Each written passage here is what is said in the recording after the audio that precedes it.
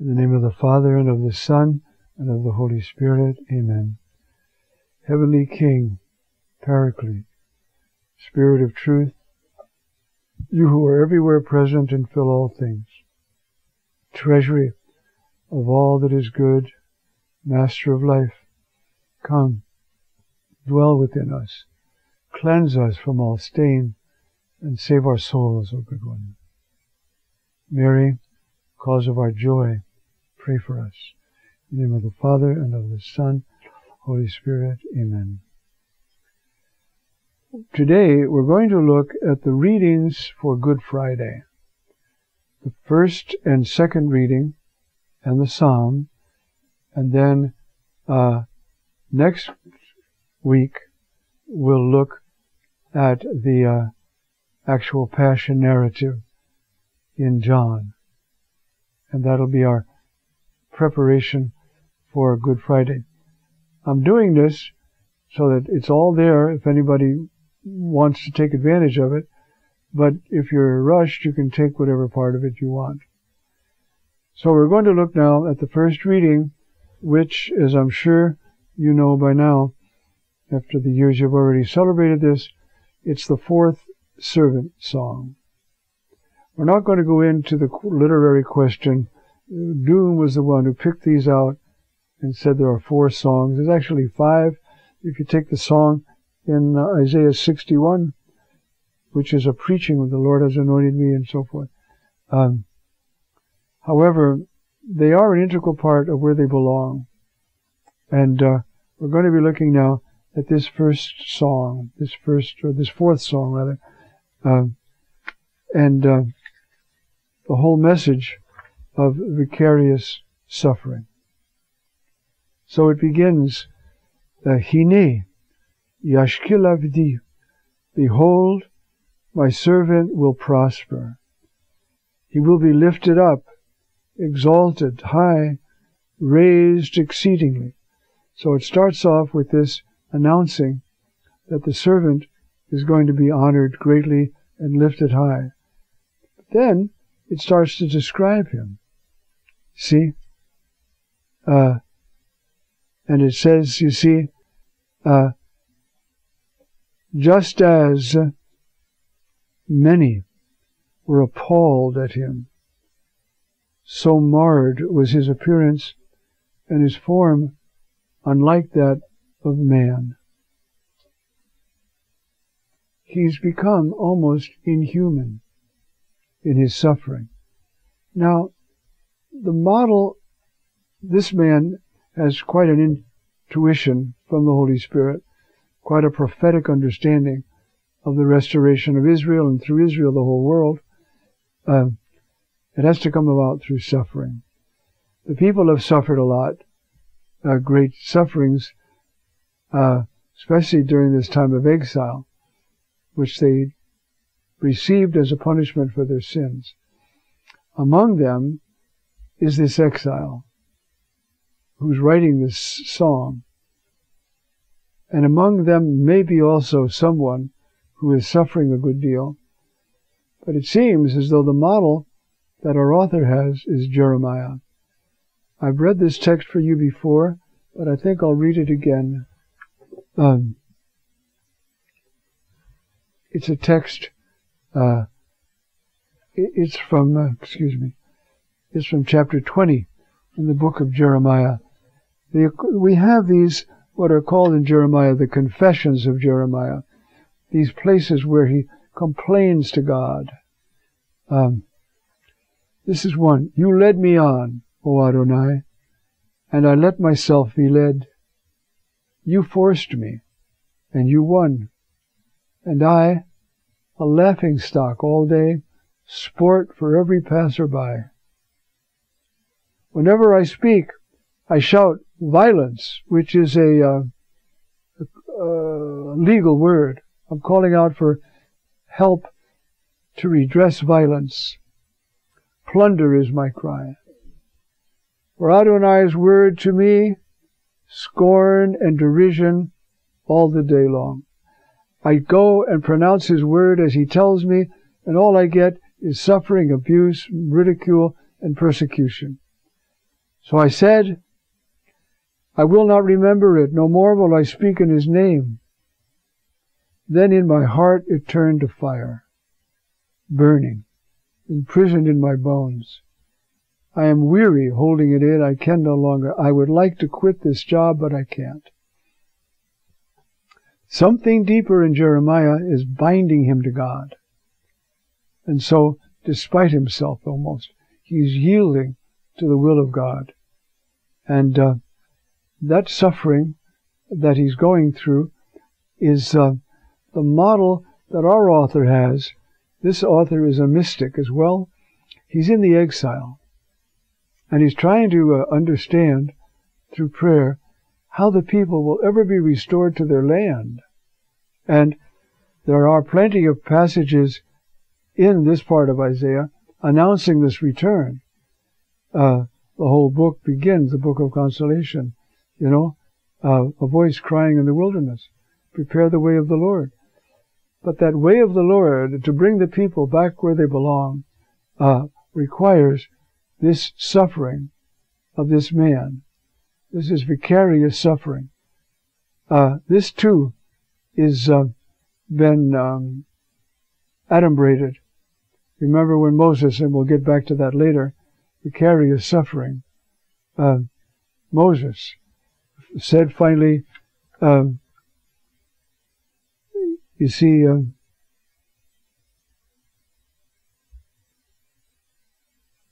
I'm just going to read one line, I'll read the rest later.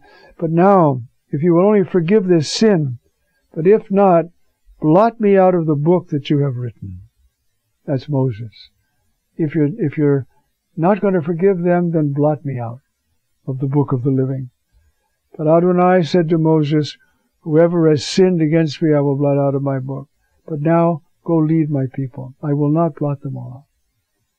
That's Moses' intercession. That and Jeremiah, and now we have the full fruit of them in this servant. Okay? So behold, my servant will prosper. He will be lifted up, exalted high, raised exceedingly. It starts off announcing his success.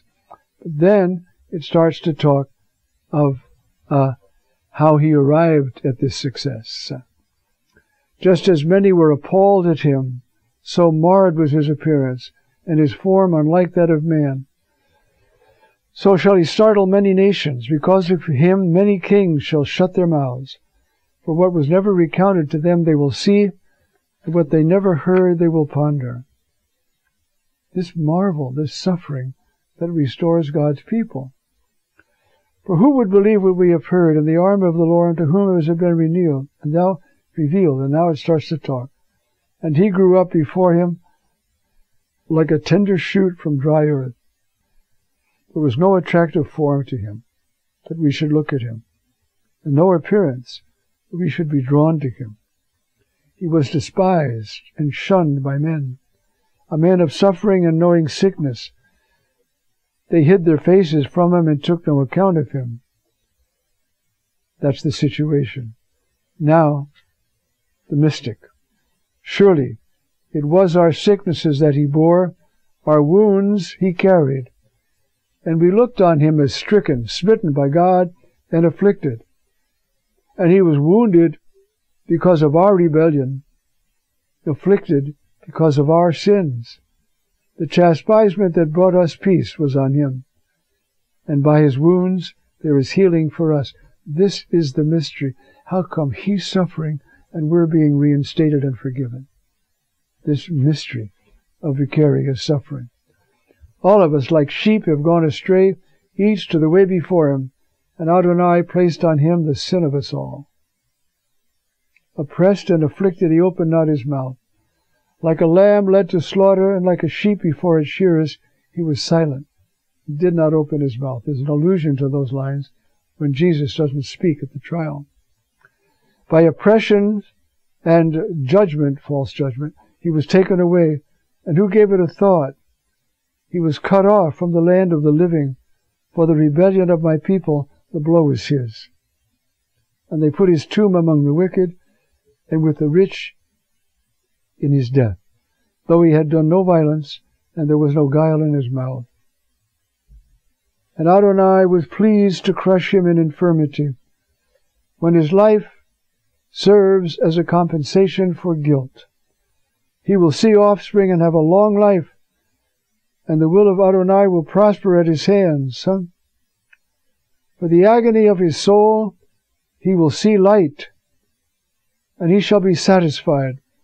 By his knowledge the just one will make just the many, and their sins he will bear.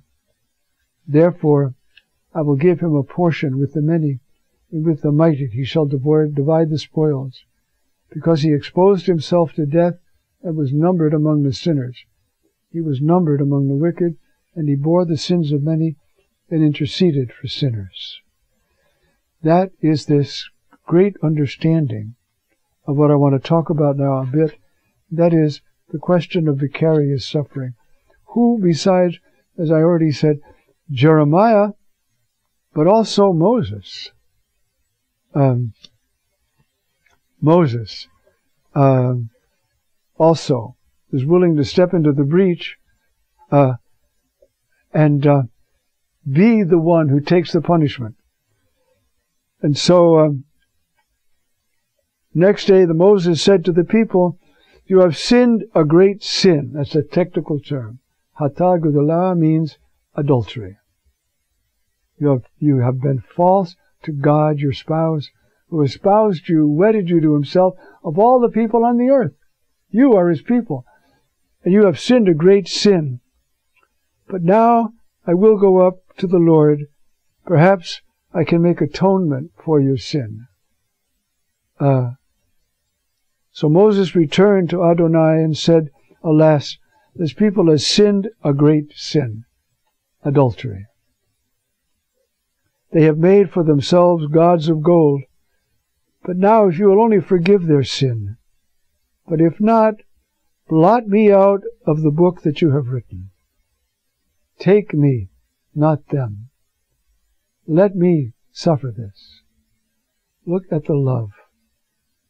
Look at the love of the people. Look at the love of God. Moses, the great intercessor.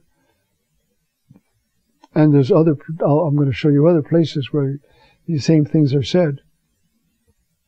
You see, he's willing to be blotted out of the book of life for the sake of his people.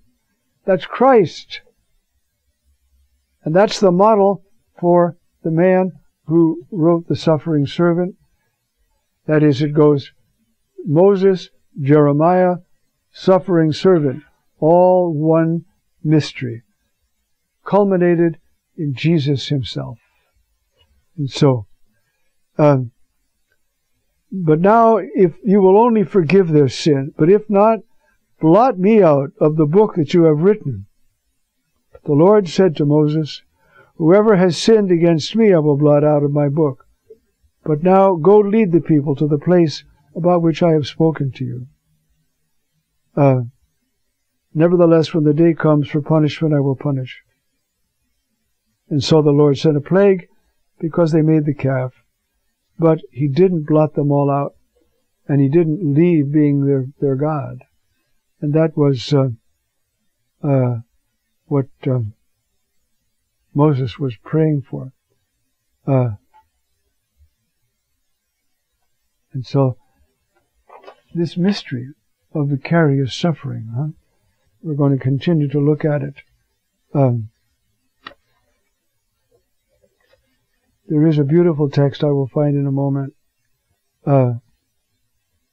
where Rashi has these lines about the prayer.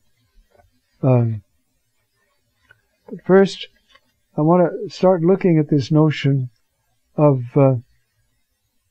one person, one mystical person, as it's in, just briefly, as it's in the Old Testament.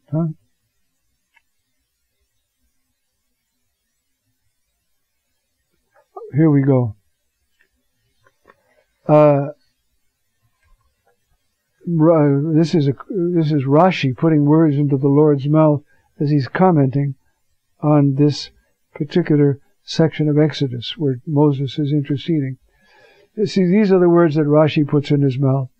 The time has arrived when you shall see of my glory so much as I will allow you to see, according as I wish. This is God speaking to Moses. Therefore I find it necessary to teach you a set form of prayer. Listen to this mystic, Rashi, interpreting this text and giving us an understanding. Just now, you felt the need to pray for mercy on Israel's behalf. You besought me to remember the merits of the patriarchs. And so, you see, Rashi introducing the prayer talks about even if you invoke all the merits of the fathers, Abraham, Isaac, Moses, everybody, they may not be enough to offset the evil of my people. But I, God says, I will teach you a prayer that I can't resist. And so then we have this text, you see. Adonai came down in a cloud and took his stand with him there, and he, probably Moses, maybe Adonai himself, called on the name of Adonai. And Adonai passed before his face, and he called out. And this is the prayer. Adonai, Adonai, compassionate and gracious God, long-suffering and great in hesed and faithfulness, keeping hesed for 1,000 generations, lifting off wickedness, rebellion, and sin, and not declaring the guilty guiltless, visiting the sins of the fathers on the children and the children's children to the 3rd generation and a 4th. That's Adonai. You see, he's Erekapayim. He's long-suffering, compassionate, and gracious. And that's the prayer that Moses said, you see, identified with the people. And so this prayer, see, forms the model for this servant's song. It was our sins, and he bore them. You see, it was by his stripes we are healed. This is such a mystery. It's already in the Old Testament. In a moment, we're going to start looking at how it's intensified, brought to an incredibly profound, unmatchable height, because the one who identifies himself as the sin is God himself. That's what this text is all about. And so, we're going to be looking at that now, in the next few minutes. After we take a break, we'll continue right where we left off.